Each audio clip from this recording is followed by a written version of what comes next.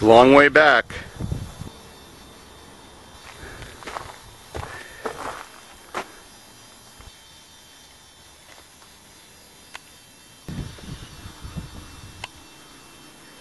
Well, can you guess what I'm up to? I bought a shitload of gravel, and I've got a lot of gravel laneway on this farm. I've been spreading out the gravel and making it all nice and smooth with my backhoe. And it's hot and dry summer, so every time people drive on it, it just gets all shoved around and rutted, so I get pissed off at people for scraping up and ruining my new driveway. So calcium chloride is a type of something that absorbs moisture out of the air, or you can add water with it, and it stays damp, and the government puts it all over the gravel roads around the countryside, so gravel roads are no longer dusty. You got to wear gloves in using it because it makes your hands so slimy. There's my gloves, and there's how I made a funnel out of the front plate of a colored panel of a dishwasher. So this granular stuff, which I don't want to touch, but it's light and fluffy till it absorbs moisture from the air and gets all damp and clumpy, it's going to go in this funnel I just made out of a dishwasher front, some tuck tape, piece of pipe, fits perfect. Get my scooper and shovel it in there. Now I did an experiment. I mixed some with water here already and stirred it around with that. It only took about a minute for a whole bunch to dissolve. So my plan is put a whole bunch in there. I think I got enough for two tankfuls for a nice heavy coating. Fill it half full of water, and then drive around while it's sloshing a whole bunch on some rough terrain. Get it all dissolved, and then fill it up with water.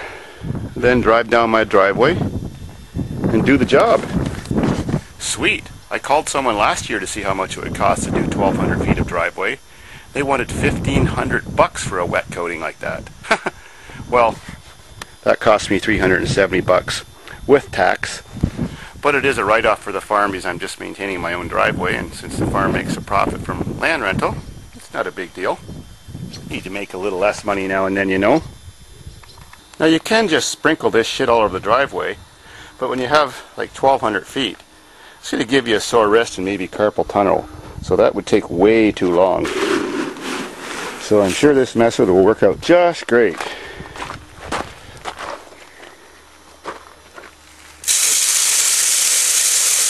Ah, great, my funnel doesn't clog. I can take all that I give her. Cool.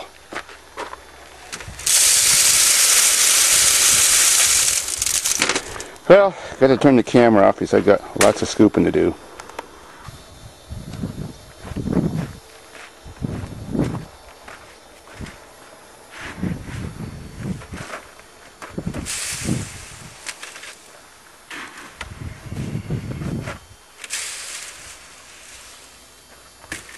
I think I'll go get some safety glasses so I don't get any of this in my eyes. I know it burns.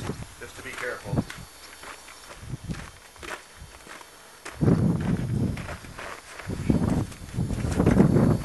Yeah, and a good idea to shut those valves off too.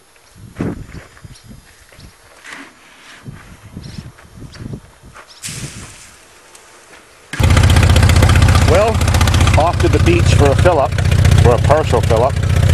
And my hoses, my funnel, my climbing pail, everything. And I put 7 bags in her.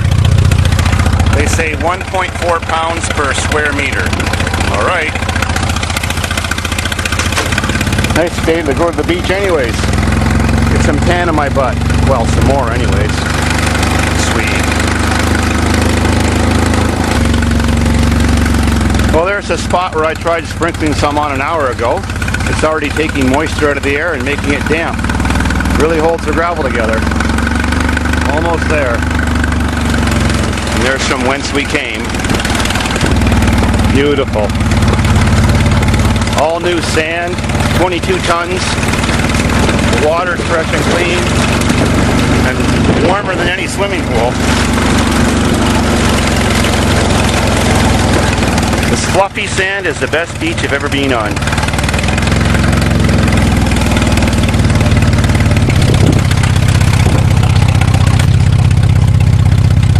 Couldn't be easier.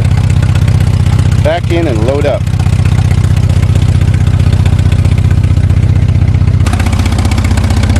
Cool.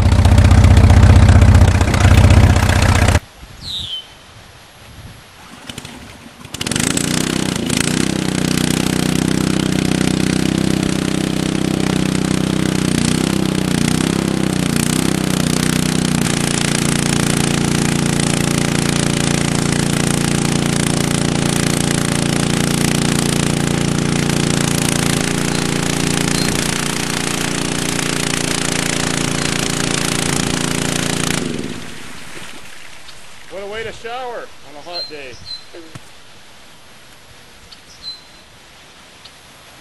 I had to go for a drive.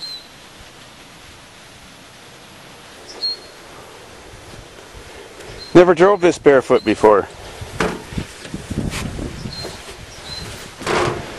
Should be fine. Pumper video, anyone? Piece of shit. Why does it do that?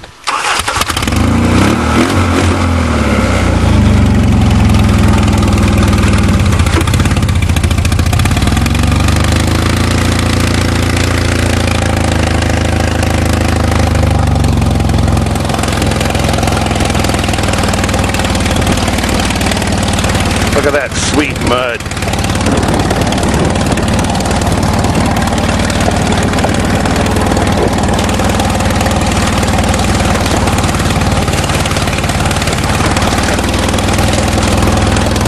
The hill that Pug jumped his motorhome on should give it a good slosh.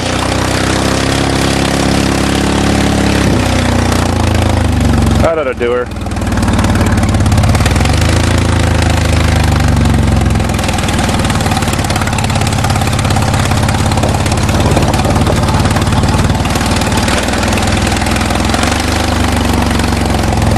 Oh, paradise. Yeah.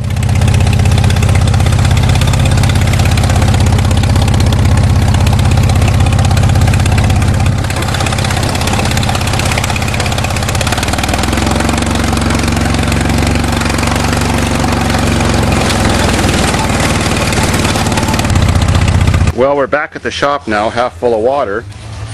And driving back bare feet, I noticed something. This stuff gets hot. You mix it with water, there's quite a chemical reaction. I actually can't hold it on the tank any longer than that. I bet you the temperature of that tank would be 150 degrees Fahrenheit at least. Yeah, it's half full. And when you're driving it, your feet are touching halfway down and just cooking your heels. Interesting. Now I know how to make redneck hot water anyways, summer or winter. I can't exactly tell when it's all going to be dissolved, so I'll just leave it sit for a while just to be sure. Well, now it's fully loaded with water. We're ready to do the laneway for the first time with this method. And you can see that the fenders are almost touching now. When it's not loaded with water, it's 3 inches of space. Cool. Let's do it.